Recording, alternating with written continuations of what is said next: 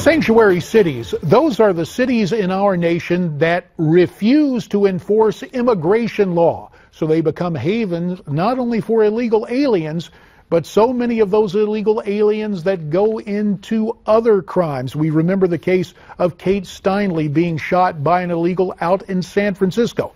What can be done to eliminate the scourge of sanctuary cities? Well, let's call via telephone on one of my old colleagues on Capitol Hill. Congressman John Culberson of Texas is the chair of the Subcommittee on Commerce, Justice, and Science of the House Appropriations Committee. John, it's so good to have you tonight on Newsmax Prime.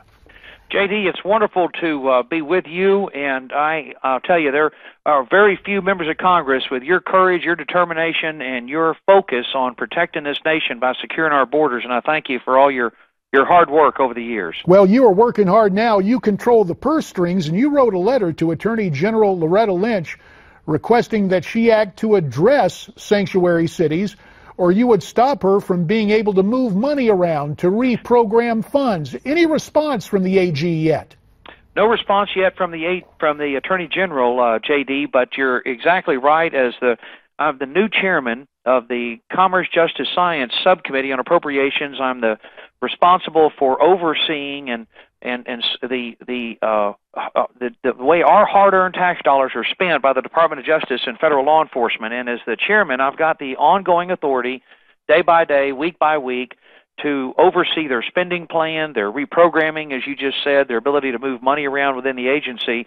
And the Founding Fathers, JD, as you know, entrusted the power of the purse to Congress, and then the Congress entrusted that authority to the individual subcommittee chairman on appropriations, and that has not been used that much because we never had a president that was as lawless as this one. So I had to pull this tool out of the constitutional toolbox, and I used it successfully last spring, JD, when the ATF attempted to ban 223 ammunition.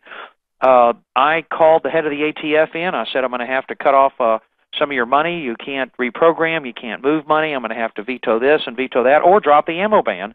And they dropped the ammo ban within less than 3 working days. So I've done it before. I'll do it again. And the message to the DOJ is there's a new chairman in town, and the new rule is if you want federal law enforcement money, enforce federal law.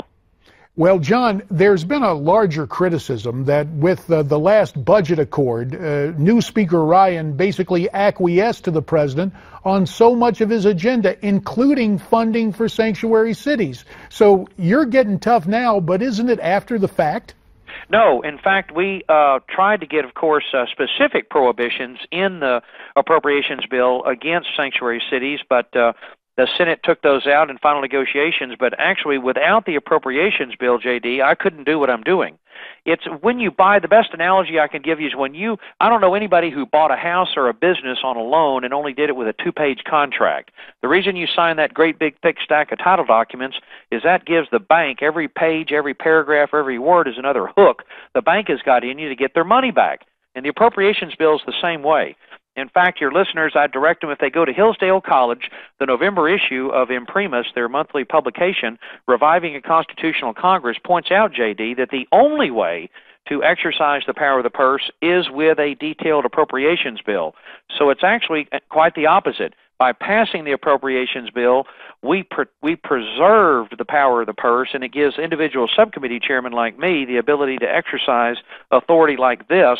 I couldn't do what I'm doing now with the Department of Justice. I could not have stopped ATF from banning 223 ammunition under a CR. Understood. Let me get, because time is short, pardon the interruption. Your home state, we understand Department of Homeland Security is cutting the surveillance on our southern border by 50%. Your reaction? Unacceptable, outrageous, no excuse. This president has been so lawless and so destructive and so he's done so much damage to our immigration laws. We had to go to the Fifth Circuit has finally stopped his amnesty. For example, there's no amnesty to fund or defund in the appropriations bill as a side note, but we will on appropriations, JD, make sure that those surveillance flights are continued. That as in the appropriations bill, I put language. We will have to leave it there, John Culberson. We'll keep an eye on those things. We thank you for your time, and we'll be back with more after this.